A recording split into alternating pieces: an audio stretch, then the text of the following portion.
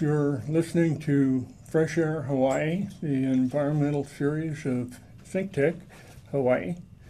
And today we're talking with Dr. Panos Prevedouros about the obstacles to transportation in Hawaii. It affects everything we do, from visiting relatives on another island to farmers getting their crops to market.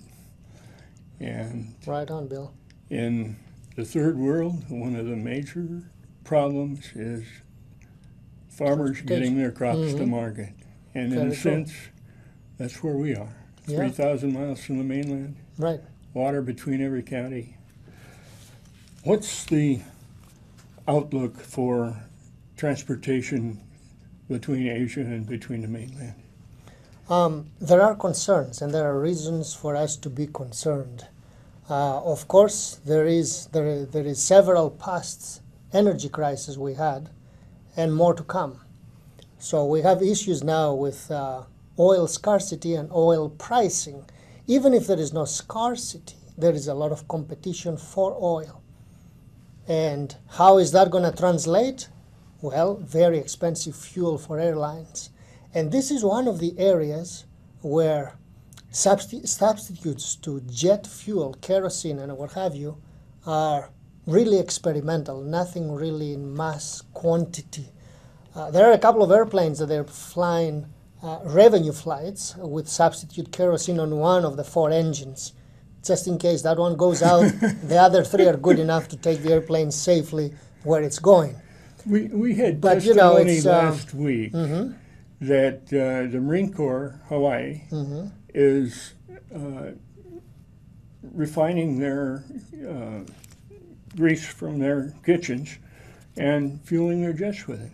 I think this is a little too far-fetched. They are fueling their Hummers. Oh, okay. Not their not their planes. not their planes. Those planes have very, very temperamental engines. Yeah, right. You really got to get the fuel down to the final spec. And I don't think kitchen oil will cut it for a military jet, but there may be uses for trucks and vessels, boats, shipping. Yeah. One thing we really need to emphasize, in addition to getting our tourists here, is getting our goods. Because 95 to 98%, depending on what you account for, of goods imported to Hawaii to sustain our life, from vegetables to oil, to building materials, to everything other than mail, comes by boat. Now, the little known fact that escapes a lot of people is that how thirsty those boats are. Okay. It is something to the tune that when I started looking into it, is that a small barge with the tow is going to take 18,000 gallons of fuel to just go from Seattle to Honolulu. Just one trip, one tug and barge operation in small size, not even the gigantic ones.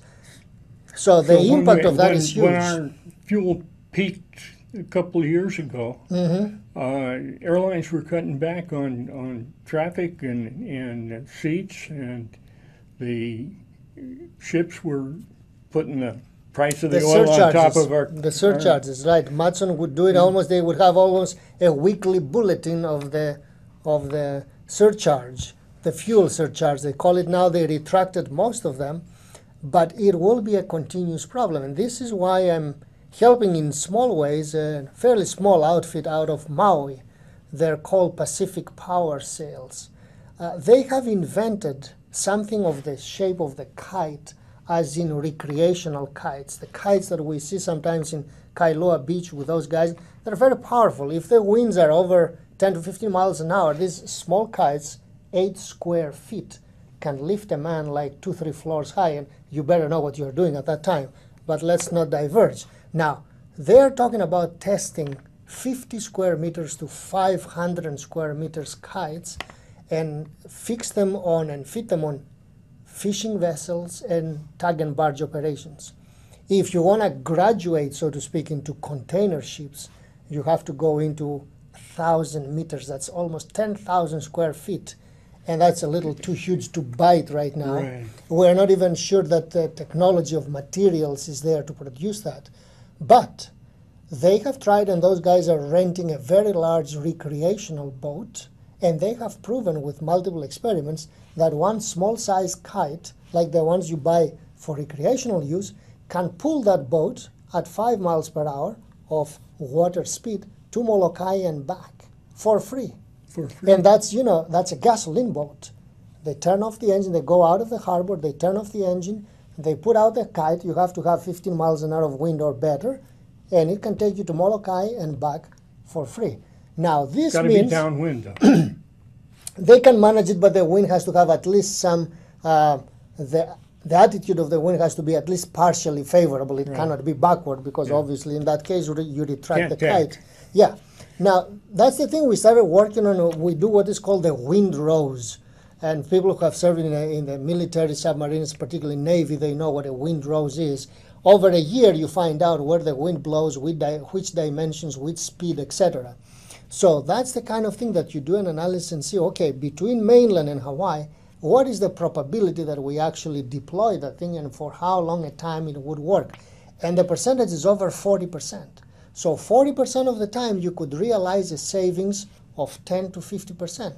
That's a good bet, given again that that boat is going to spend 18,000 gallons. It wouldn't replace the motors, but it would give them a rest. But it's the only one technology that we know of right now that's right on. You put it out there, you can save 1,000 gallons in one trip.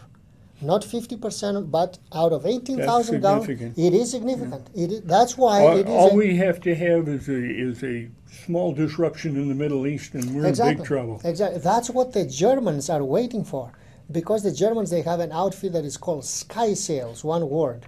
People can look at it, look it up on Google for it, and they have actually 2 major installations.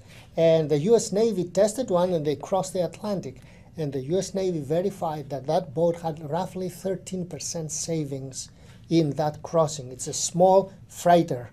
And with the Sky Sails kite, the savings were real. So, and these kites are not attached to a mast like a sail. They're flying out there. You actually need a very small retractable mast when you deploy to make sure that that thing doesn't flapper around your boat and get tangled. Yeah. So you need to lift it something 100 feet with a telescopic thing like the antenna in your car, and then once it takes flight, it's good to go. You retract everything and your boat looks like it looked before, and then with various cables, it's being managed. And the technology now is shifting into an automated kind of control using lasers and all. We're working with the mechanical engineering department on robotics, so you can control it by sensing it essentially at night. During daytime, it's pretty stable and you can control it, but at night you don't know where it is because you deployed 700 feet up in the sky, and at night it's very hard to get a handle on it. So, this could have a very significant impact on our inter-island that's right. process. That's why the experiments we try to do is inter-island between shipping the containers and the tug and barge operations. That's an immediate application, plus our fishing fleet and the Alaska fishing fleet.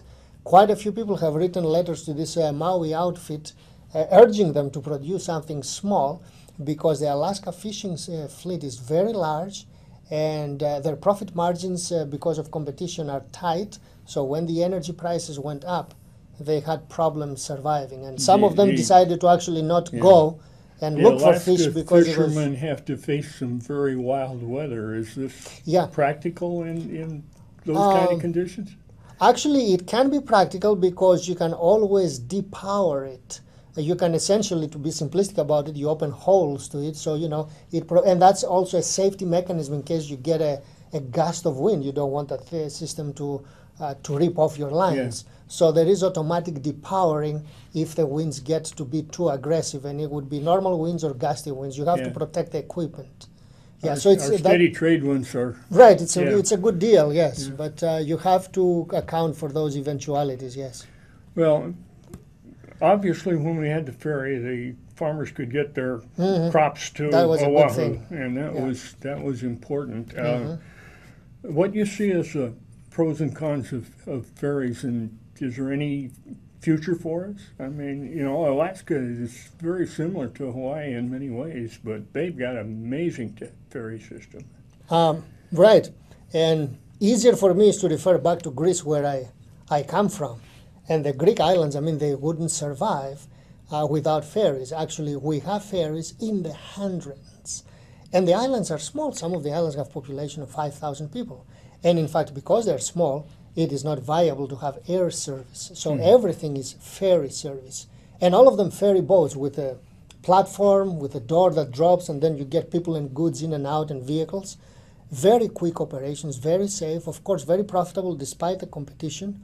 So it is, from somebody who looked from the outside looking in, it is a non-brainer that a fairly heavily populated island complex of 7 islands with good navigable waterways, excellent harbors and all, does not have a ferry system. I mean, it is almost an oxymoron, but this is Hawaii. I mean, the way that we have the perfect environment, and when the perfect technology comes in, we do everything politically to send it back home.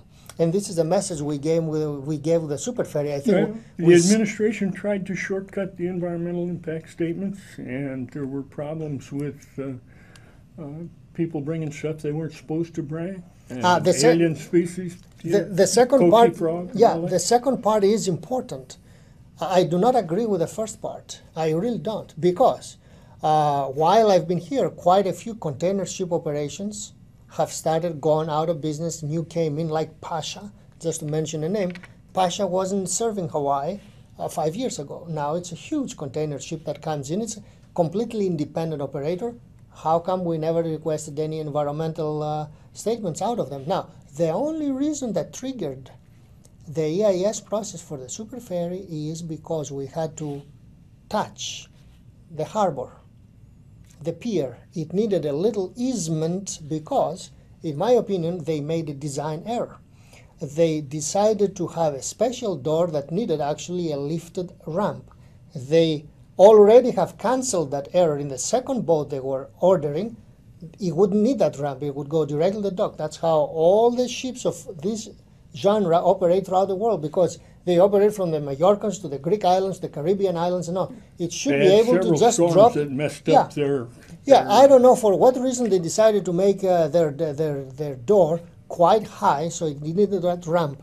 Once you touch public property, transportation property with implications, then that thing triggered an EIS. To me, it is really reading the law way too narrowly. It had nothing to do with the intent on the law and the intent of the service. However, I will fully admit that we needed an investigation about invasive species. That's a different idea. Well, we fly to Guam, and people keep saying, as I said, I've been here for 20 years, that occasionally you get brown snakes in the containers. So same thing. I mean, we have the process, and if we import containers and other goods, we have to be careful, inform the people, have random or mandatory inspections of everything that changes hands between really the islands. That's really important. Yeah, yes. If we can check our cargoes. Right. Yeah. Right, but and now found snakes on our runways occasionally. Right, yeah. Right. But for example, now here as I sit on Oahu, I consider some of the species on Maui noxious to Oahu. I think it's a little stretch of reality and trying to really find a problem instead of really addressing what is bigger problems. The faster our transportation, the more mixing of species from other places we get, and that's what our alien species absolutely. problem is. And unfortunately, the worst kind of species is really viruses and bacteria. Exactly. Particularly through air travel, that actually, with for us getting something in the order of 7 to 8 million visitors a year, that makes us quite sensitive. Right. Yeah. Yeah, the Department of Health jumped all over that dengue fever when it got here a little while back. Yeah, that's right. And they did an amazing job of stopping it. Right, infestations in Hana and all, and thank God, we stopped it.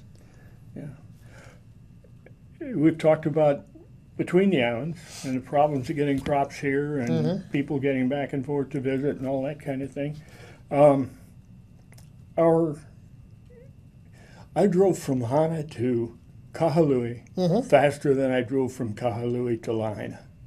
Yeah, there are bottlenecks there. There Absolutely right. It's, Absolutely it's right. a tremendous problem. Yeah. And the people on the North Shore and Windward side want to keep country. Mm-hmm. And we've got proposals to build big communities in Laie and Yeah. Turtle Bay. BYU expansion, yes, And Turtle. what's going to follow? 4-lane highways? Well, somehow we have a mentality that more lanes is a bad thing, which I find it out of place. I mean, I just look at the plans of the city for second city of Kapolei. More bedrooms, more water lines, more sewer lines, more power lines, more parks, more schools, no more lanes. It doesn't compute. It is an intrinsic part of the infrastructure. Either you do it right or you don't. And not to start changing the conversation about rail, but lanes is a standard part of the infrastructure. You just don't put the plan there, you move 150,000 people over there, and then you come back 20 years later where you realize how severe the problem is and say, oh, you know what, I'm going to invest some $1 billion and provide people an alternative. What are you talking about? You have to have a fair system that provides basic good transportation of people and goods and a good emergency corridor, emergency response. In other words, you have enough lanes for ambulances and everybody else to respond. And then maybe, if you can afford, provide some alternatives. Water transportation, ferries, a light rail system, what have you. I mean, the insanity of Hawaii is beyond belief. Of course, overall, the nation has a lag in catching up with transportation demand versus the roads we build. But Hawaii is an outlier. I mean, really, we stubbornly sit there and they say, no, we're not going to add lanes. But then why are you adding people in homes? Why do we have such a corrupt system? It's really a corrupt system that issues thousands of permits for expansions, land use conversions, and residential construction, but no more lanes. No more. Essentially, it creates a safety hazard and a degraded quality of life for these people from the get-go. And part of it is actually reflected in the pricing. I mean, you go out there to get a cheap house and you pay the difference in transportation. The mass transit can get people from one place to another. Right. And if you're an office worker working in one place, that may work for you. But so many people need to get to a place where they report to work and then go out to build a house or make a sale, and they have to have mobile transportation when they get to work. This is the lifestyle post-1980s or 1990s or whatever, let's call it the modern lifestyle. Diverse destinations, diverse purposes throughout our daily life. So your life is not between, bottom line, your life is not between station 3 and station 11. It's a super minority that will find that thing satisfactory, and that is really evidenced in the census statistics. The latest census we have is 2000. The proportion of rail there is 2.09%. 2.09%. I mean, these are cities that already have the rail, okay? So here we have ample evidence of what percentage who are is using traveling are using rail. There is no argument about it. Yeah. And you know that 2.09% is nationwide, but 66% of all the trips happen in New York City. If you take New York City out of the equation, the rest of the rail systems do a very small part of helping the nation, with its transportation needs. There's a couple things. The availability of a vehicle, electric vehicle perhaps, that could allow people to get to a location and then move around as they needed to. I've heard of a rental kind of put your credit card in the... Yeah, it's called car share. And actually I have one of my PhD students is looking at it as a multiple options of future car use.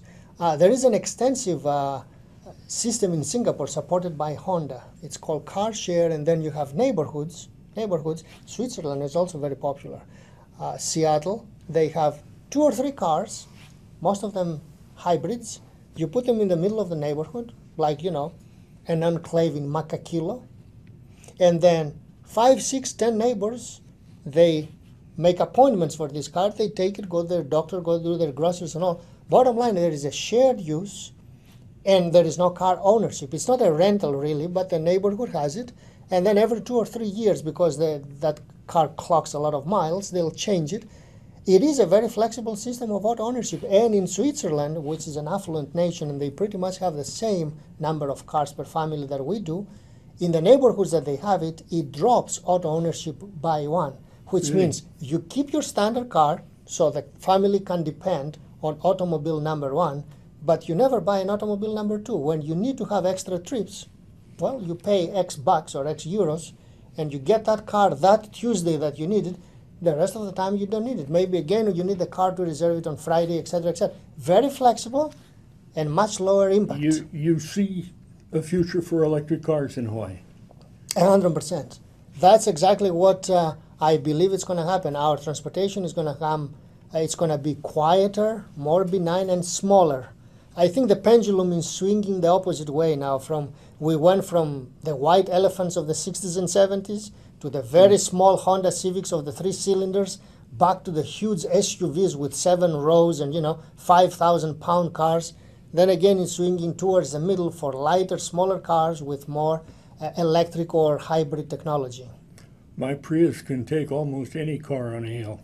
Yeah, I believe it. It's a full functional car. I'm very, very curious. I want to be one of the first 100 people that drive the Leaf, the Nissan Leaf. Not to make a plug for Hawaii, but I'm proud that Nissan decided Honolulu to be one of the first cities, if not the first in the U.S., that will get the Nissan Leaf, which is a car that is priced, I believe, around $24,000. So there's a lot of talk on the mainland about selling freeways to private companies that would charge a toll. What might be the place of privatization in Hawaii? The best bet we have in Hawaii is not to sell any of our facilities, although they would make a lot of money because they have the monopoly. I mean, if we're crazy enough to sell the H1 freeway from Kahala to the airport, only that segment, I mean, people will offer you good money and then they would charge a reasonable toll, probably $1 or $2, and they'll still make a lot of money. So that scheme could work, but it takes way too far, initiative and complications to get it done. Too often our privatization ends up costing us money. It could. A good way that it would work is to follow the Tampa model of using county and private money to create what they did. There 10 miles of the reversible expressway. They realize that they have a peak hour problem, right? In the morning, there's too many coming to town, and in the afternoon, too many out of town. So we don't need a full-fledged, 6-lane highway. We need 3 lanes, in town, out of town in the afternoon. So that's what they did. They call it 6 lanes in 6 feet. It's basically 3 lanes reversible and 6-foot foundation, 10 miles, $320 million from design, planning, and opening. We're spending more money just to design the rail. And they had a full project, most of it elevated, for $320 million. It opened in 2007. It's not old. Where was this? Tampa, Florida. Tampa, Florida. It's a complete tollway, and it's a county project. The Tampa-Hillsborough Expressway Authority is a subdivision of the Tampa-Hillsborough County. And they build it with their own money, plus private money, that the toll, which is now only $1.50, it's not really for 10 miles, it's not really an outrageous toll, right? And it's beautiful. They don't allow trucks on it because the trucks destroy the pavement and they may create collisions. Only cars, van pools, buses, and 60 miles an hour. It's beautiful. It's beautiful. It's a very successful project, public-private partnership at an affordable cost. So, do I get the impression that you think that there are a lot of alternatives we should consider rather than Absolutely. rail? Definitely the rail we have on the table, it needs to go off the table. Even for light rail, there are better ideas, and many members of the community identified them. Not only the Bishop Estate partial elevated light rail, but a true light rail following the old Oahu Railway. Nanakuli to the airport, the right-of-way is preserved and in public hands. It's 40 feet wide. Actually, you can put double the trains. The Wow. train needs only 20 to 25 feet. That's 40 feet wide. It's almost light rail instant, if I could call it that way. You pay $1 billion and you have over 20 miles of light rail guaranteed. I don't know much about mass transit and the elevated railroads and all of that, but it looks to me like we're dealing with technology that's at least 30 years old in what's been proposed. Unfortunately, we set up the rules in such a way that we are stuck with steel wheels on steel rail. That's noisy, heavy. It's very reliable. Of course, it's very old technology, but it's not the best. And it doesn't make our city look modern, state of the art, or anything. We're coming down to the end of our Sure. time. Summarize a little bit. We talked about international, we talked about inter-island, and our local situation. The one solution to reducing fuel costs on our water is your kite.